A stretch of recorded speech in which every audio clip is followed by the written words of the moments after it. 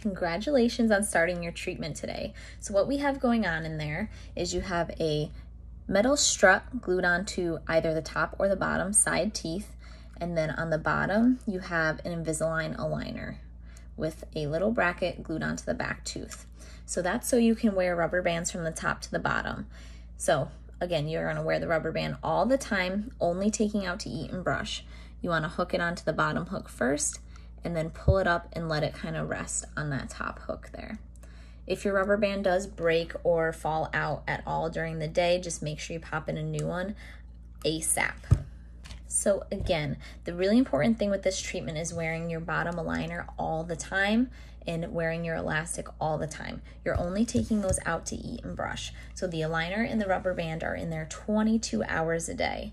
For your aligner on the bottom, we sent you home with some steps for success. You're gonna switch that every 1 to 2 weeks depending on what we wrote on your sheet. Always make sure it's the same day of the week. Switch at nighttime before bed so you have the whole night to kind of sit in a new aligner rather than pop a new one in and having you take it in and out during the day. So usually it's best to pop that new one in at bedtime. When you do switch to a new set, take your old set out and pop it in its bag that we gave you, so you can save it in a shoebox, in a drawer somewhere. So in case something happens, say you're in number 2, something happens to number 2, it breaks, you lose it, then you at least have number 1 to go back into if you need it. To keep everything clean, make sure you're brushing every time you have a meal or a snack. So anytime you take your aligners out, eat or drink anything besides plain water, make sure you're brushing so there's not food sitting up underneath your aligners throughout the day. To keep your aligner clean, you can brush it with a soft bristle toothbrush, little bit of toothpaste. You can also soak it in retainer cleaning crystals. We suggest Retainer Bright that you can get on Amazon. They also have other brands in stores such as Fresh Guard if you wanna get some while you're out shopping.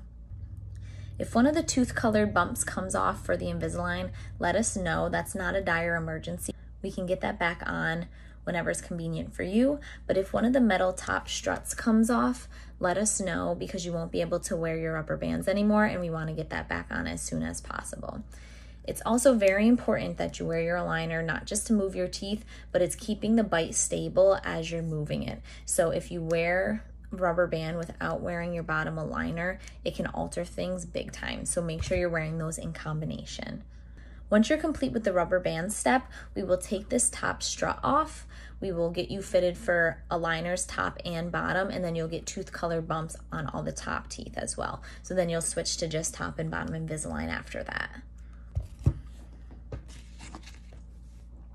With the metal appliance on the top, you just have to make sure you're not eating anything really sticky, chewy, gummy, or super hard, crunchy that could break these guys off. Once we're done with this piece and you only have top and bottom Invisalign, then you can eat whatever you want. So just while you have these metal pieces in, you just have to be careful with things like that. Flossing with this Carriere appliance is a little bit tricky because there's that bar there that may stop you. So just take any piece of floss and thread it underneath that bar there.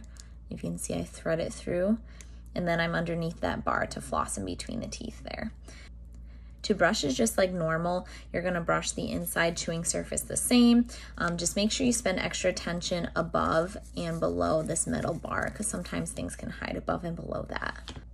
We're gonna give you some wax. If this bar bothers you at all, just take a little piece of wax and stick it on the metal parts. Usually there isn't too many sharp pieces on these, so you shouldn't have too many issues with it, but just while your mouth's getting used to everything, you might have to use a little bit of wax in there. As you're wearing rubber bands, you might notice some mobility on some of these teeth you're wearing rubber bands to. You might notice these teeth come down a little further than the others. All that is normal. Again, we're moving things. It might look a little bit worse before it gets better, but trust me, that's the way everything goes. So, biggest tips for success: wearing your aligner and your rubber bands 22 hours a day. All the time, only take them out to eat and brush. Make sure you're brushing after you take any aligner out. If any of your rubber bands snap or fall off, make sure you're replacing them so you're getting that wear all day. Be sure to review the sheet we sent you home with. If you have any further questions, just give our office a call and we'll be happy to answer them for you. Good luck.